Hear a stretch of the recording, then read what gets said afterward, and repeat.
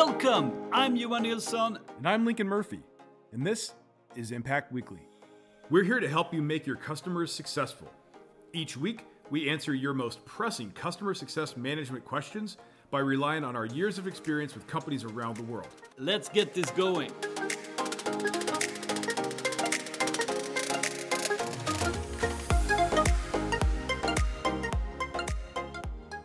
Welcome, it's Impact Weekly. We're back. We have another question to discuss today.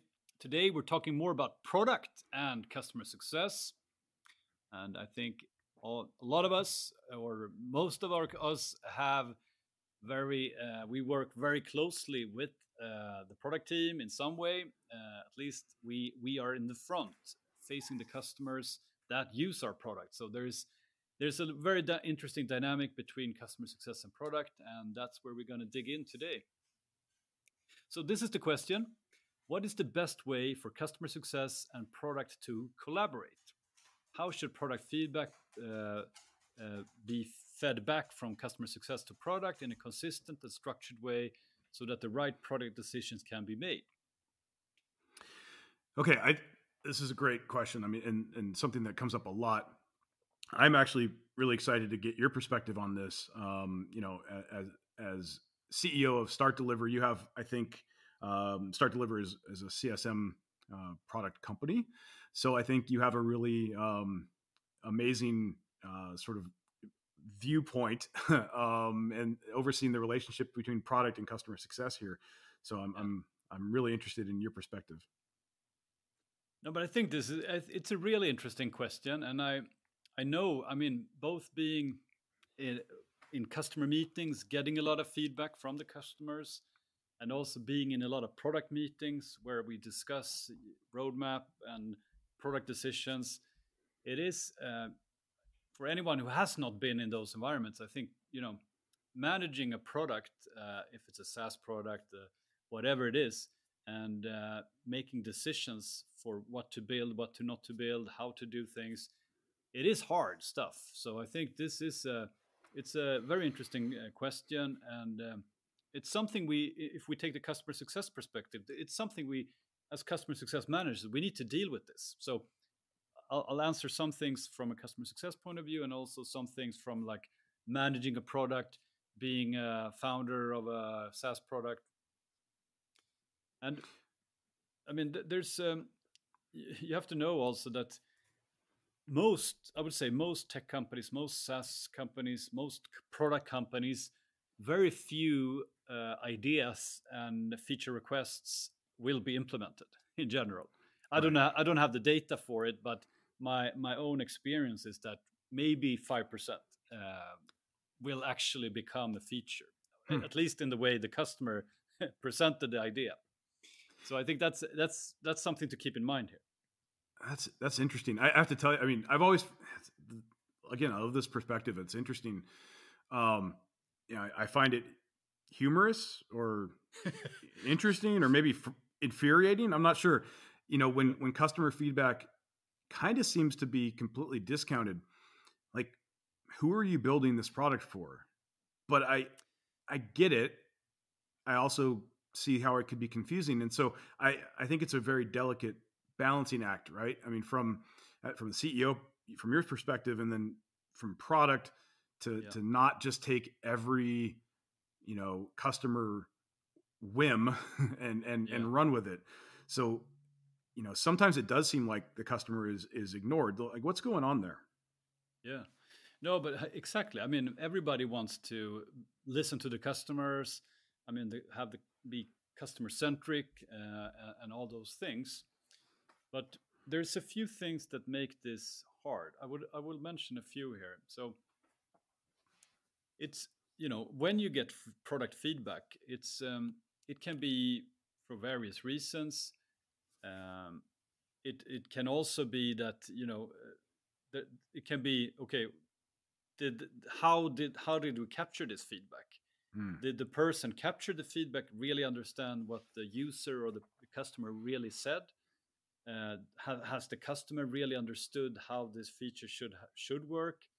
So there's many layers and opportunities for confusion there, Yeah. So that's one part of it. Is this, of course, there's when some feedback is evident. I mean, a bug is a bug, right? More or Sure. less, Of even if course. you can question that. But I mean, if we take more feature requests and that type of thing, it can be hard to determine what's what, basically in the feedback you get. Interesting. I know sometimes, and this is really it's frustrating for CSMs and really just anybody involved in this process. A customer will, let's say that, they're going through onboarding process and they just switched from your main competitor, Yeah. and all they keep saying is, this isn't how they did it. This isn't how we did it in that other product. Where's the blue button? And it's like, but you guys switched. Exactly. Why?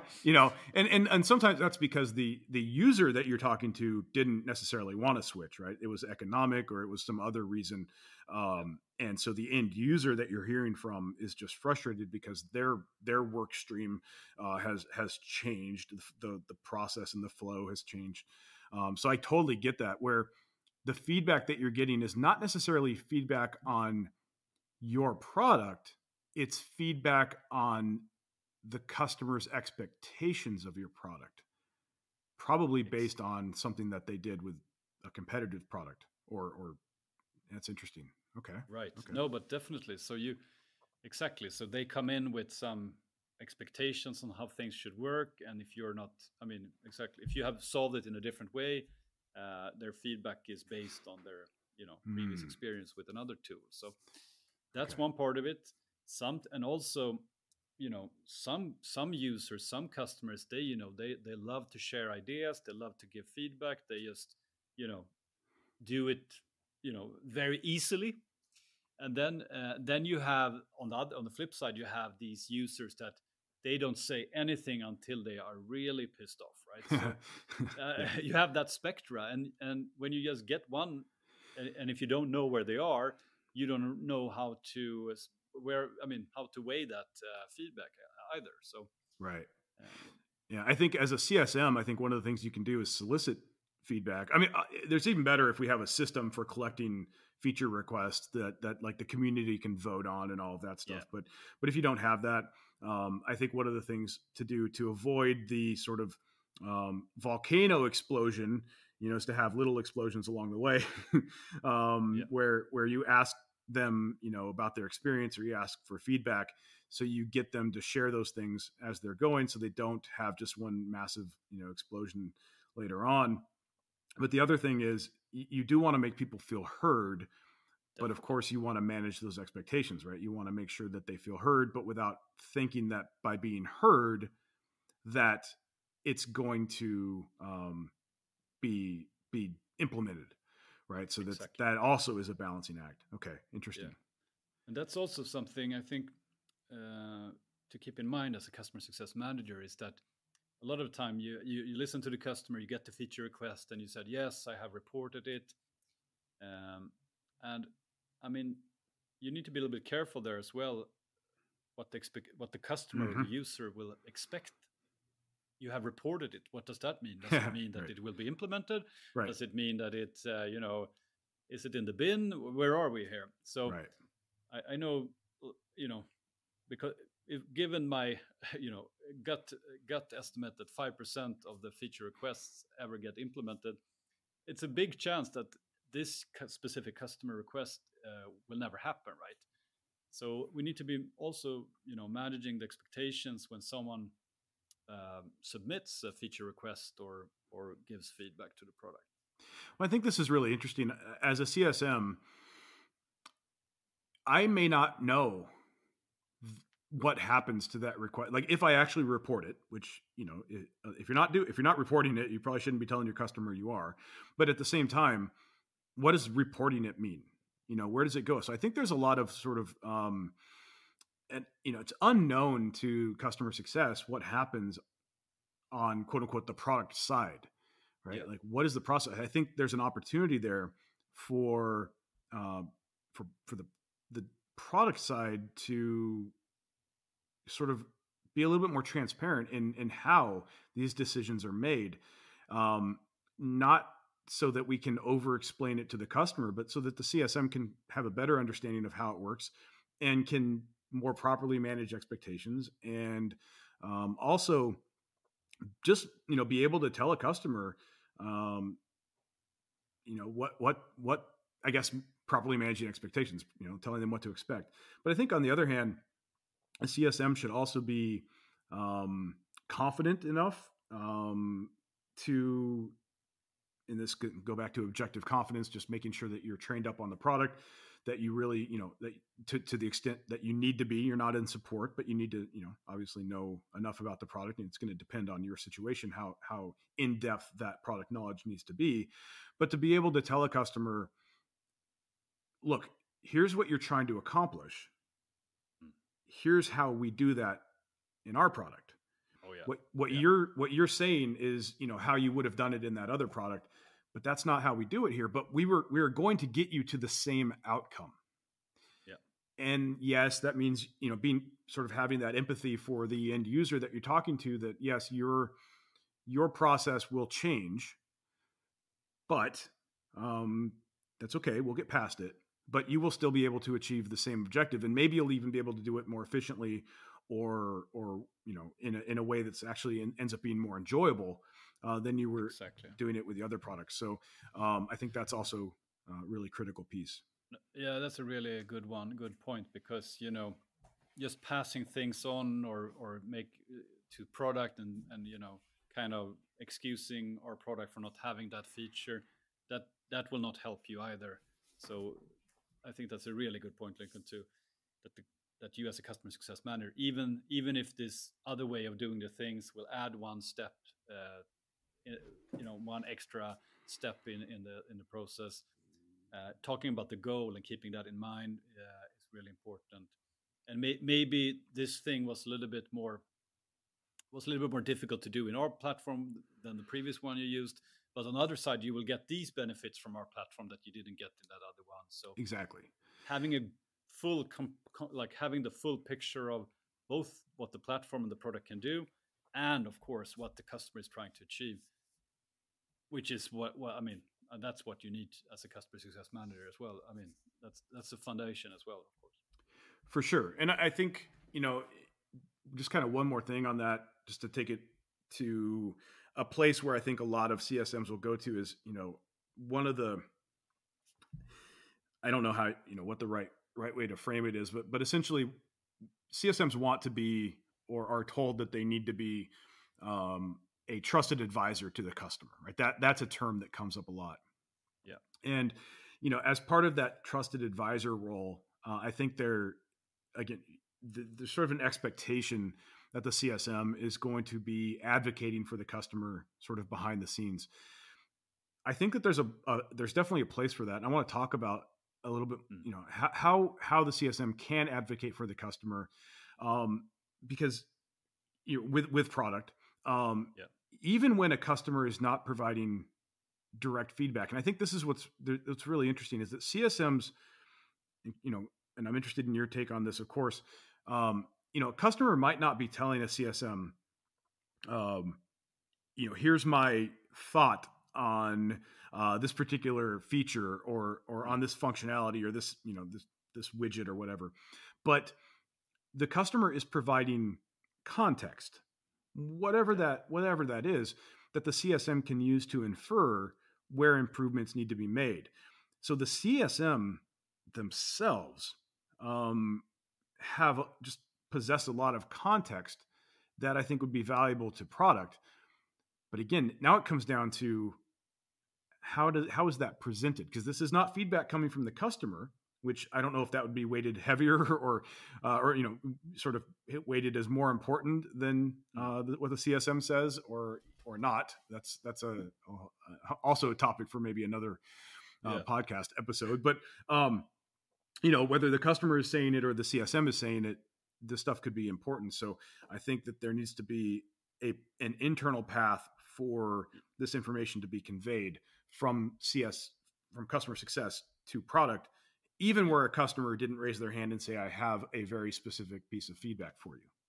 Yeah, no, I think that's a really important point. And my experience here is that, like, maybe this type of feedback is the most important one. Mm. Of course, there are some users, some customers that provide real great product feedback, but I would say like a really experienced senior customer success manager, senior in the sense that they fully understand the platform, the product, the use cases, the customers, what they're trying to achieve. What that person picks up when they are in a call, uh, working with their customer, seeing what they're trying to do, and and connecting that to what the product can provide today, and maybe what's missing or what's not working as good as it should.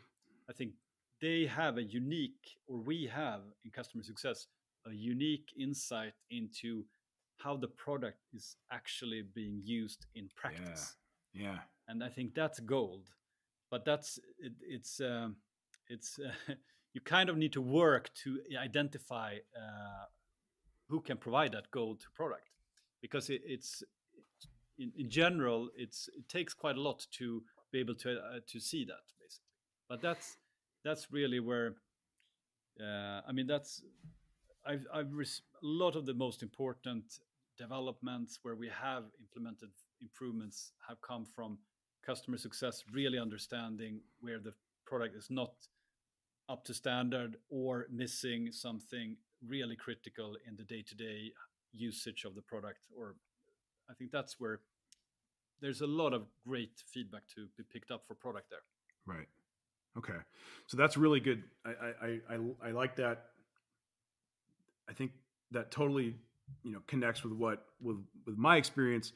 And it's just interesting to think about, yeah, obviously CSMs have a lot of that context and insight, but yeah, what's the process of getting that to product? I think that's going to be, it's going to differ from company to company, but I think there needs to be a way, for CSMs to communicate this somehow, maybe inside of the customer success organization, and then ultimately that gets processed somehow and then passed over to product. Because I imagine multiple CSMs are having the same experience, right? So that all needs to sort of roll up to something inside of customer success before it just gets passed over to product. And otherwise it's going to be just too much coming at them, which kind of goes back to this idea of if the only thing you're ever telling product is that their product sucks, the thing that they built, the thing that they're continuing to work on, if the only thing you ever tell them is how much, how bad it is, I wouldn't be surprised, that they're going to start pushing back on what you say, that they're not going to want to hear from you. So I think there's another aspect to this. Unless, of course, the product just doesn't work at all, in which case, I don't know what, you go find another place to work. But assuming that our customers are actually, being able to achieve some level of success using the product, I would encourage you to convey that to product as well. And make sure that you're sharing success stories, interesting use cases. I always like to share use cases that the product was not necessarily designed to solve for, but our customers figured out a different way to use it or to do something unique with it. Because I find that, again, everything is, it's going to depend on your, who's in your product organization. But a lot of times I've found people that run product to be genuinely interested in that. Like, oh, okay, that wasn't something that we thought about. That's really cool. Now, sometimes you might find, you may run into somebody with a really big ego that doesn't want to hear that someone's using the product in a different way than they designed it. But that's not always going to be the case. And that's actually fairly rare in my experience. Most of the time, it's very interesting. And so share those success stories, share positive use cases, and share positive feedback from your customers. I say make a little compliment sandwich. Share an interesting use case, then an issue that needs to be addressed, and then a piece of positive feedback. That's I'm kind of joking there, but I'm kind of not. So yeah, we just want to make sure that, that the only thing they're hearing from us in customer success, isn't just bad news, right? We want to make sure that they understand that our customers are getting value. Here's the way that they're getting value. Here are some unique ways that they're getting value. And then you can also talk about some of the ways that the product could be improved or some things that need to be added. But I think, just remembering that you are working with humans. Yes. And as much as, we think everything is just business, people have feelings and people have emotional connection to the work that they do. And that's great. We want that. So be aware of that. You wouldn't want somebody to only ever come to you with how bad you are at your job. That would start to get pretty old pretty fast. So just something to think about there. No, I agree fully there. And I think also sometimes product really appreciates to hear that they know they should be listening more to the customers usually. So if you can help them there a little bit, give them more insights and be the voice, share the voice of the customer, and definitely bring some, appreciation back. I think that's a great way. And when you want to bring up a request or something that you think should be improved in the product, pick your fight. Basically, pick the things that you really focus on, the most important things here. Don't bring too much. I think then things kind of get lost. So focus on the most important things you have. For sure. So let's. So what are three things that you just gave a good one there, but what are three more things that we can do to really help the person that asked this question? Some concrete things that we could give them. I'll just start. Like we just talked about. Don't just bring negativity. I think really sharing those positive customer stories. That would be top of my list. Making sure, look, you want friends in product. You don't want enemies. So be nice. No, definitely. And another thing for customer success to do here is involve product. Bring them to a customer meeting, bring them to a workshop, have them sit in on a call where you share a screen with the customer and they get to see what they're doing. I mean, that's and not just an escalation meeting where the product is broken. No, exactly. Not only like the emergency call. Yeah. We're talking about a positive, just where they're gonna. Yeah, no, that's awesome. I love that. I think that's, and the flip side here is product. Make sure there's a lot of focus on shipping. When you're in product, you want to ship and move on to the next thing, but spend some time to follow through on your release. Actually watching the customer use your platform live.